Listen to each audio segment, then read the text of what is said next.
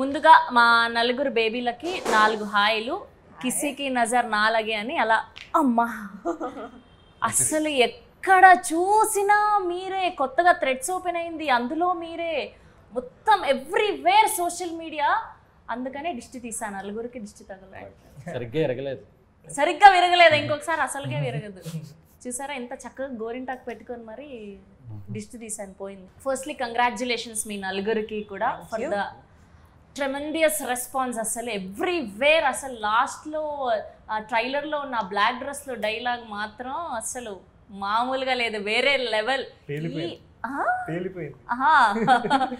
వాళ్ళ కూడా పనికిరాదు అసలు ఎవ్వరు చూడు ఆ ఒక్క బిట్ మామూలుగా లేదు సో మీరు దానికోసం ఎంత హార్డ్ వర్క్ చేశారు సీన్ చెప్పినప్పుడే ఆ హోల్ సీన్ ఏదైతే ఉందో అక్కడ somewhere every girl will connect so అట్లా నేను కూడా కనెక్ట్ అయినా I recollected my stuff for experiences ఏవో ఉండే ఉంటాయి కదా మనందరికి లైఫ్లో లేదా మన చుట్టుపక్కల వాళ్ళ లైఫ్స్లో కానీ అవన్నీ ఏవో గుర్తొచ్చినాయి సో ఆ జోన్కి వెళ్ళిపోయి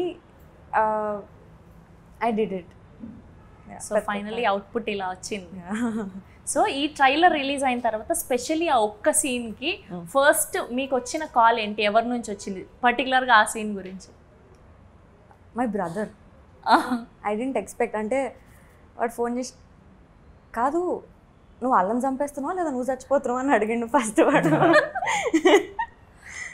లేదు నేను ఇంకెవరినేం చంపుతలే ఎవరినేం చంపట్లేదు ఆ డైలాగ్ ఏంటి అది నిజంగా ఒక హర్ట్ అయిన అమ్మాయి చెప్తుంది కదా అట్లా చెప్పినావు అట్లా అసలు అంత డెప్త్ ఉంది ఆ డైలాగ్లో అది ఇది అని చెప్పి చాలా కాల్స్ వచ్చినాయి ఎన్నో రీల్స్ కూడా వచ్చినాయి ఇప్పటికీ అసలు నా సగం ఇన్స్టాగ్రామ్ ట్యాగ్ పేజ్ మొత్తం ఫిల్ అయిపోయింది ఆ రీల్స్తోనే యా ఎగ్జాక్ట్లీ అండ్ ఆ సీన్ జరుగుతున్నప్పుడు పర్టికులర్గా మీ ఎక్స్ప్రెషన్ వేరే లెవెల్ అంతే గట్టిగా చెప్తున్నప్పుడు ఇంకేం సో దానికోసం మిమ్మల్ని మీరు ఎలా ఓన్ చేసుకున్నారు సో బేసిక్గా అబ్బాయిలకి ఏడుపు రావడం అన్నది చాలా కష్టం ఎందుకు కష్టమే ఏడ్చి అబ్బాయిలు నమ్మకూడదు అంటారు కదా అవునా I think the writing was all there నాకు ఆ సీన్లో తను చెప్పే మాటలన్నీ అంటే నాకు ముందే తెలుసు కదా ఏం చెప్పబోతుంది ఏంటి అనేది దాని తగ్గట్టు అంటే నేను ఏదో చేసింట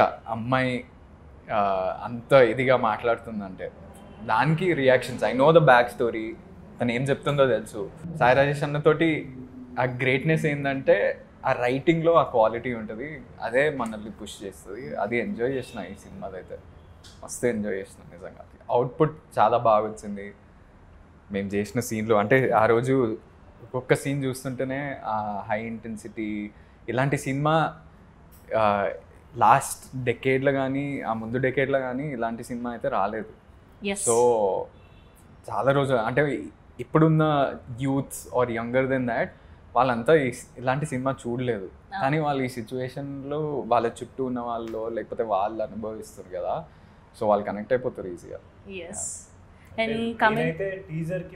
టీజర్ అయిన తర్వాత అరే ఎక్స్పెక్టేషన్స్ ఎలా ఉన్నాయా అని వచ్చిన డౌట్ ఉండే బట్ మొన్న ట్రైలర్ కి వచ్చిన రెస్పాన్స్ అయితే ఓకే ఇప్పుడు క్లియర్ అయిపోయింది అన్నమాట యా ఎగ్జాక్ట్లీ టీజర్ లో చూసినప్పుడు మీ బిట్ కొంచెమే ఉన్నింది ఫస్ట్ సో దాని తర్వాత పాటలు రిలీజ్ అయినప్పుడు ఒక్కొక్క పాట రిలీజ్ అయినప్పుడు కూడా జనాల ఎక్స్పెక్టేషన్స్ ఎలా ఉన్నాయో అర్థం కాలేదు అవును ట్రైలర్ కి ఫుల్ క్లారిటీ వచ్చేసింది సో బేసిక్ గా ఒక్కసారి హెయిర్ కలర్ వేసుకున్న తర్వాత మనకు అర్థమైపోద్ది జీవితంలో మళ్ళీ ఎప్పుడు హెయిర్ కలర్ వేసుకోద్దురా బాబు మొత్తం అడగలేదు పెద్ద పాయింట్ వద్దురు బాబు ఇంకొకసారి వేసుకోకూడదు మన న్యాచురల్ హెయిరే బెస్ట్ అని అలాంటిది ఈ సినిమా కోసం ఒకసారి హెయిర్ కలర్ మార్చాక మళ్ళీ వెళ్ళి ఇంకొక సినిమా చేసి దానికోసం మార్చి మళ్ళీ సేమ్ కంటిన్యూటీ దీనికి వచ్చి మళ్ళీ మార్చుకొని తెలిసేయాలా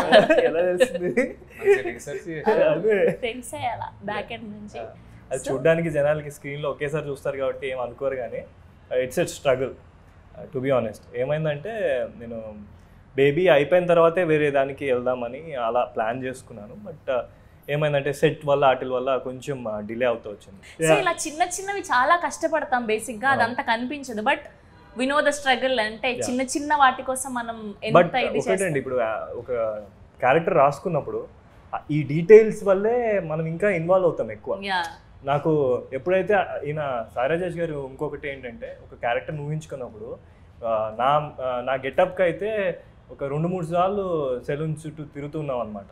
అంటే వస్తుందా, ఆ లుక్ వస్తుందా ఏంటి ఏదో అంటారనమాట. ఇక్కడ కర్ల్ లేదు ఇలా కాదు కదా విరాజ్ మనం అనుకుంది. నాకు అర్థం కాదు. పిలుస్తాను మా వాడిని, హెయిర్ స్టైలిస్ట్ని, వాడేదో ఇలా అంటాడు, ఇంకా లేదంటాడు. ఇంకోసారి ఆడేదో చేస్తాడు, ఓకే అంటాడు. నాకేం అర్థం కాదు. బట్ అంటే స్క్రీన్ పైన అలా అనుకుంది అస్సలు కాంప్రమైజ్ అవ్వరు అనమాట. Maybe that's what worked. All three of us went through that. Yeah, exactly. And coming to SKN garu, our favorite producer. Our favorite. అందుకే అన్న our favorite producer. Person also. Yeah. Our lucky producer. Lucky producer. Firstly, అంటే చాలా హార్ట్ఫుల్గా చెప్తున్నా, ఏదో మీకు gas కొట్టాలని కాదు, ఇంకోటి కాదు. ఎప్పుడైనా టాలెంట్ ఉంటే ఓకే, వాళ్ళకి ఏదో ఒకటి చేద్దాము, ఓకే ఒకసారి కాకపోతే ఒకసారి మన వల్ల యూజ్ అవుతుంది. ఆయన పాపం ఎప్పుడు టచ్లోనే ఉంటూ ఉంటారనమాట. చాలామందిని చూశాను నేను బేసిక్గా మా ఫ్రెండ్స్లోనే. So we are so lucky to have you. అంటే వన్ ఆఫ్ SKN గారు తెలుగు ఇండస్ట్రీలో ఉండడం, I'm feeling that lucky. SA Rajkumar గారు అక్కడ సార్ ఆ రాజా బ్యాక్గ్రౌండ్ చాలా హార్ట్ఫుల్గా చెప్తున్నానండి, మీరు అలా తీసుకోండి. అదే ఇలా పెద్ద పదాలు వింటాం, నాకు తీసుకోవడం చాలా కష్టంగా ఉంటుంది. అంటే నిజంగా మీరు చెప్పినట్టు మా మీద బేసిక్లీ నాకు విరాజ్కి థియేట్రికల్ హిట్స్ లేవు, తనేమో డెబ్యూ. మా మీద ఇలాంటి సినిమా తీయటం, అది కూడా ఒక కమర్షియల్ సినిమా తీస్తే ఏదో ఒకటి చేయొచ్చు, ఓ సాంగ్ అట్లా ఫైట్ అట్లా అని కాకుండా ఒక మంచి స్టోరీ, దాని మీద డబ్బులు పెట్టి జనాలకు తీసుకెళ్ళి. Actually no one is asking us about SKN enough in interviews, I feel like. సారథి స్టూడియోలో ఒక షూట్ అవుతున్నప్పుడు మాది పెయింటింగ్ వేస్తున్నారు గోడకి. ఎవరిదబ్బా ఇంత పెద్దది వేస్తున్నారు, నిచ్చెన్లు అన్నీ పెట్టి అటొక కెమెరా ఇటొక కెమెరా పెట్టారు, కంటిన్యూగా షూట్ చేస్తున్నారు. ఆల్మోస్ట్ కంటిన్యూ 3 days అయింది మా షూట్ అయితే. అప్పుడు చూస్తే కట్ చేస్తే మీ ఫోటో. అబ్బా అసలు ఏం లక్కీ, లిటరలీ నా మనసులో వచ్చింది. అంటే ఫ్రెషర్కి అట్లాంటి ఒక ఆపర్చునిటీ దొరకడం ఇప్పుడున్న సిచ్యువేషన్లో చాలా కష్టం. సో పర్టికులర్లీ ఆ పెయింటింగ్ చూసినప్పుడు, స్పెషలీ మనది మనం ఒక ఎవరన్నా చిన్న ఫోటో మనకి గిఫ్ట్ తెచ్చిస్తేనే పెయింటింగ్ వేసి వీ ఫీల్ లైక్ ఇంకా వేరే లెవెల్ ఫీల్ ఉంటుంది అమ్మాయిలకి. సో అట్లా మిమ్మల్ని మీరు అంత పెద్ద దాని మీద చూసుకున్నప్పుడు వాట్ వాజ్ యువర్ ఫీలింగ్? నేను పెయింటింగ్ వేస్తున్నారు అని చెప్పైతే తెలుసు, బట్ పెయింటింగ్ వేస్తున్నప్పుడు ఎప్పుడైతే తెలుసు అప్పుడే నేను వామ్మో నా పెయింటింగ్ వస్తుందా అన్న దాంట్లో అవుట్ ఆఫ్ హ్యాపీనెస్ ఓన్లీ ఆ జోన్లో ఉండే. బట్ పొద్దున్న షూట్కి ఆ లొకేషన్ పోగానే అంత పెద్ద వాల్, సార్ 65 feet వాలేనా? చాలా పెద్ద, దగ్గర 100 feet ఉంటుంది అంత పెద్ద వాల్ పైన. అంటే ఐకానిక్ స్టూడియో, సారథి స్టూడియో అంటే అది పెద్ద ఐకానిక్ స్టూడియో. ఆ స్పాట్ అండ్ ఆ వాల్, నేను అవుట్ ఆఫ్ హ్యాపీనెస్ నేను ఏడ్ చేసిన ఫస్ట్. అరే ఎవర్రా మన లైఫ్లో ఇంత పర్సనలీ ఎవరు చేస్తారా మన లైఫ్లో ఇంతగానో, అలాంటిది నాకు వచ్చింది through baby movie. So happy. And ఎన్నిసార్లు థ్యాంక్స్ చెప్పుంటాను రాజేష్ గారికి, SKN గారికి. So happy, made my day.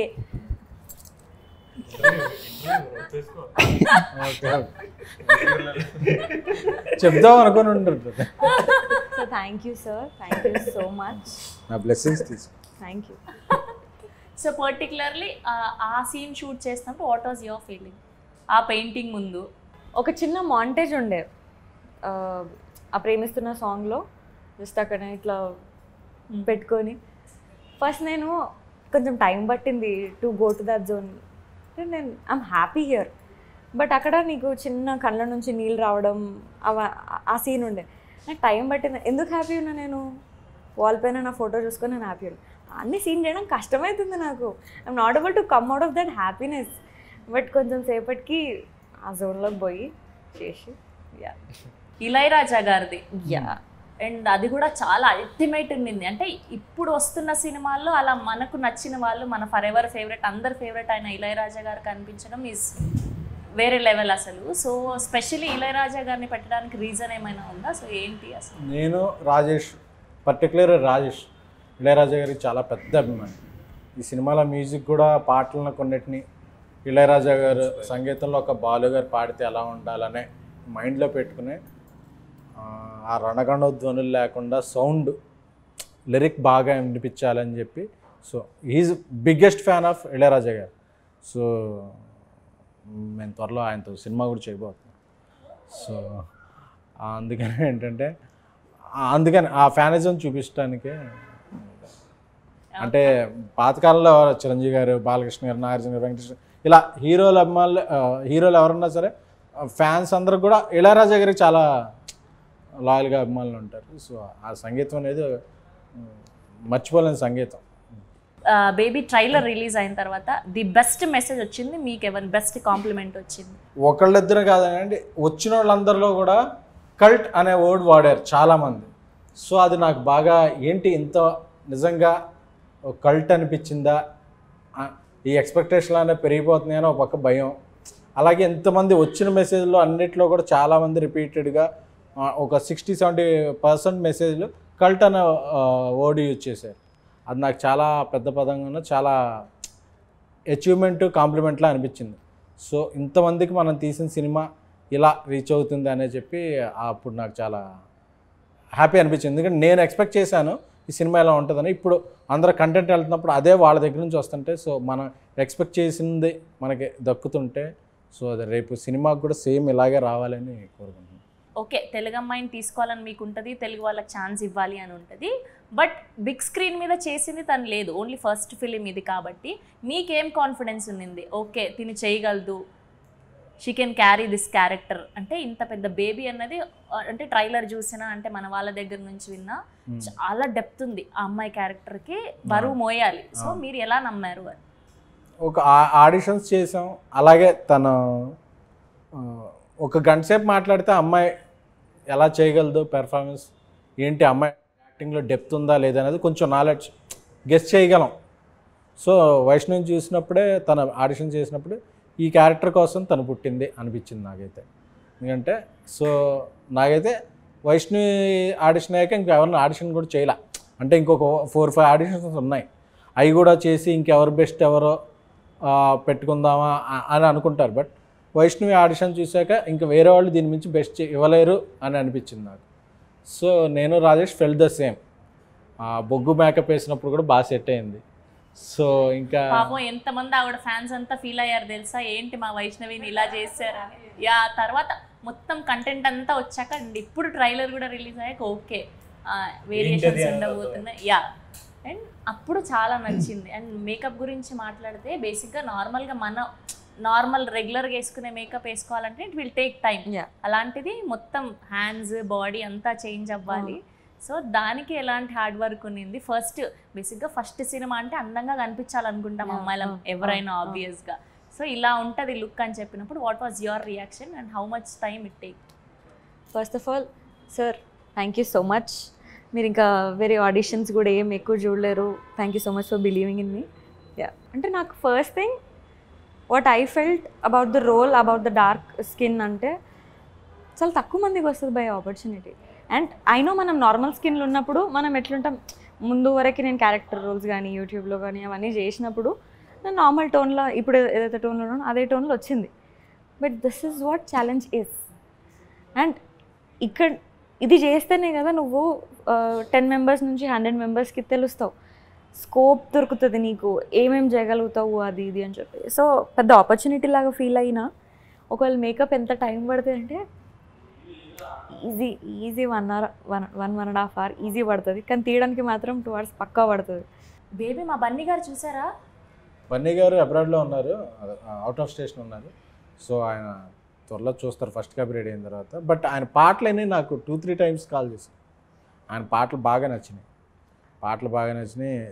ఓరెండు మేపరాగాలు అది నచ్చింది, దేవరాజ ఆ ఫ్యూజన్ సాంగ్ కూడా నాకు బాగా నచ్చింది. అసలు కొత్త మ్యూజిక్ డైరెక్టర్ అసలు ఏంటి ఎలా ఆయన 2-3 times. స్నేహ గారు కూడా నేను ఆ సాంగ్ రోజు వింటాను అని చెప్పి. సో ఇద్దరు నాకు కలిసినప్పుడల్లా ఒకసారి బేబీ టాపిక్ వస్తాయి. ట్రైలర్ చూసినప్పుడు ట్రైలర్ బాగుందని మెసేజ్ పెట్టారు. సో బేబీకి ఆయన చాలాసార్లు. అండ్ బేసిక్గా ఎస్కేఎన్ గారు అంటే మా అందరికీ తెలుసు, ఇట్లా బన్నీ గారికి బాగా క్లోజ్ అని. అండ్ గెస్ట్గా వస్తున్నారా అని ఒక టాక్. సో ఏంటి సక్సెస్ మీట్కి సర్ప్రైజ్లు ఇప్పుడు రివీల్ సో 2 ఉన్నాయి. ఒకటి బన్నీ గారు వస్తున్నారా, ఒకటి మా ఫస్ట్ బేబీ వస్తున్నారా. నాకు ఇద్దరు కూడా బాగా ఇది కాబట్టి ఇద్దరులో ఒకళ్ళు వస్తారా, ఇద్దరు వస్తారా, ఒకరి తర్వాత ఒకళ్ళు వస్తారా. సో వెయిట్ చేయాల్సిందే అంటారు రిలీజ్ డేట్ వరకు. ఓకే, ఫైనల్గా మీ నలుగురు మాటల్లో ఆడియన్స్కి ఏం చెప్పాలనుకుంటున్నారు బేబీ గురించి? Baby July 14న high intense emotional musical drama release అవుతుంది. మీరు మీ గర్ల్ ఫ్రెండ్స్తోనూ వాళ్ళ ఫ్రెండ్స్తోనూ అందరూ చూసి ఈ సినిమాని యూతే కాదు ఫ్యామిలీ అంతా హ్యాపీగా చూడదగిన సినిమా. అందరికీ రిలేట్ అయ్యే సబ్జెక్ట్. జూలై 14 ఒక మంచి డేట్ని వస్తుంది. సో ఈ మాన్సూన్లో new Valentine's day is July 14. Enjoy the baby film. So మొన్న ట్రైలర్ రిలీజ్ అయినప్పటి నుంచి మీకు అది ఎంత నచ్చిందో మేము చూస్తూనే ఉన్నాం. Thank you so much for the love. And ఈ సినిమాని మీరు ఇంకా ప్రేమిస్తారు. సో తప్పకుండా మిస్ అవ్వకుండా జూలై 14 థియేటర్స్కి వెళ్ళి చూడండి. జూలై 14 రోజు బేబీ సినిమా థియేటర్స్లోకి వస్తుంది. Baby is all about reality. Baby సినిమాలో మీరు డీప్ ఇంటెన్స్ ఒక లవ్ స్టోరీని చూస్తారు with amazing visuals and beautiful music. Theatres నుంచి బయటకు వచ్చేటప్పుడు మీరు ఒక హోల్ హార్టెడ్గా బయటకు వస్తారు. అండ్ బేబీలో ఉన్న సీన్స్కి మిమ్మల్ని మీరు రిలేట్ చేసుకుంటారు, లేదా మీ చుట్టుపక్కల ఉన్న ఎక్స్పీరియన్స్కి మీరు రిలేట్ చేసుకొని బయటకు వస్తారు. అది మీకు కొన్ని రోజులు గుర్తుండిపోతుంది. Baby is coming out on July 14th. This film will put a smile on your face. It'll surprise you. It'll shock you. So, వెళ్ళి చూడండి July 14th. ఊరికనే అంటే చూసి ఎంటర్టైన్ అయ్యి అట్లా మర్చిపోయే సినిమా అయితే కాదు ఇది. అట్లా గుర్తుండిపోతుంది మీకు. And you'll enjoy this film. Thank you so much.